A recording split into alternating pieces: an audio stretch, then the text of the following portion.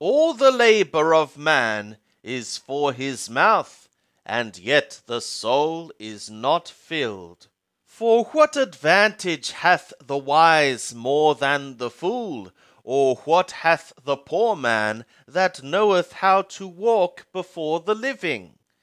Better is the sight of the eyes than the wandering of the soul. This also is a vapour, and a striving after wind. Whatsoever hath been, the name thereof was given long ago, and it is known what Adam is. Neither can he contend with him that is mightier than he. Seeing there are many things that increase vapour, what is man the better? For who knoweth what is good for man in his life? The number of the days of the life of his vapour, which he spendeth as a shadow. For who can tell a man what shall be after him under the sun? Or Heleth, Ecclesiastes, chapter 7.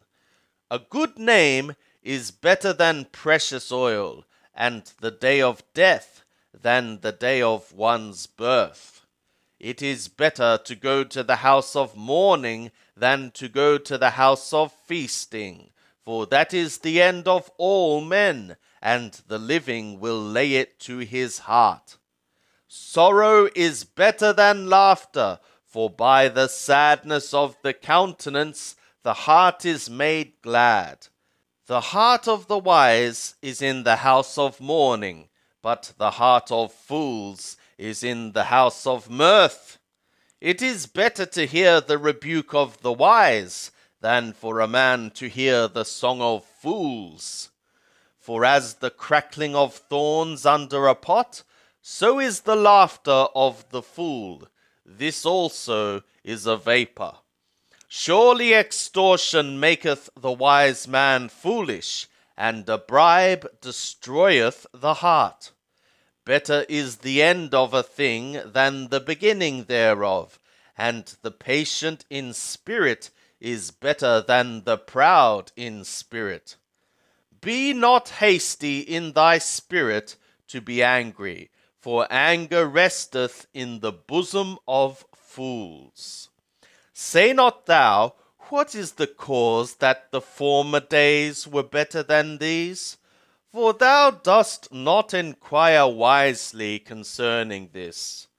Wisdom is as good as an inheritance, yea, more excellent is it for them that see the sun.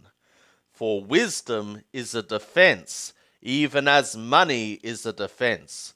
But the excellency of knowledge is that wisdom preserveth the life of him that hath it. Consider the work of the God, for who can make that straight which he hath made crooked? In the day of prosperity be joyful, and in the day of adversity consider.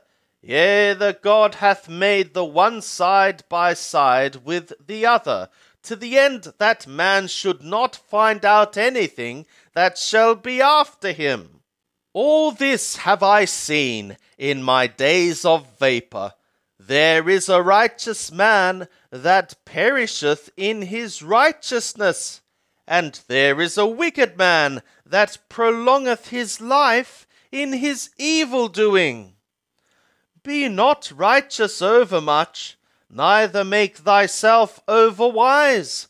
Why shouldst thou destroy thyself?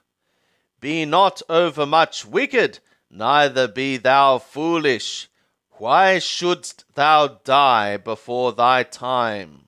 It is good that thou shouldst take hold of this, yea, also from that withdraw not thy hand.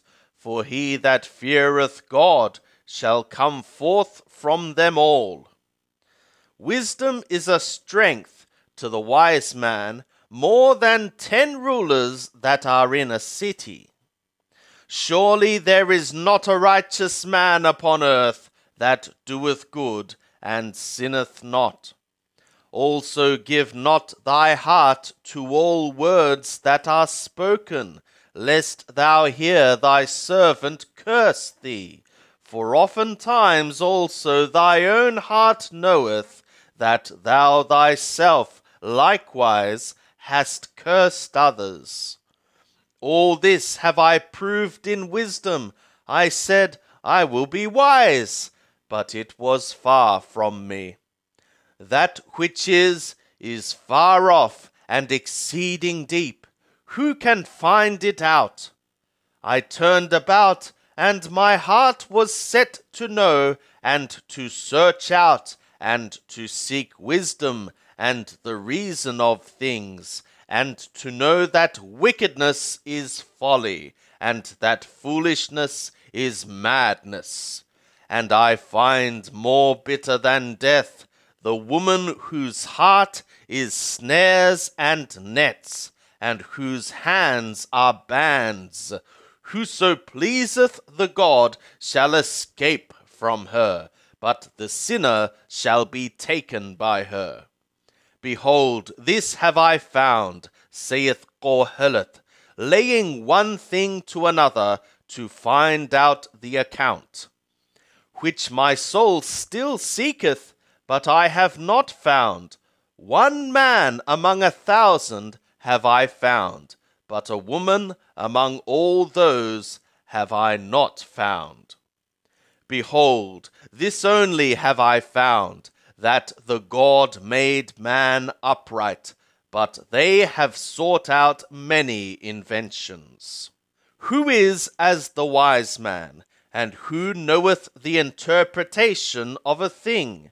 A man's wisdom maketh his face to shine, and the strength of his face is changed.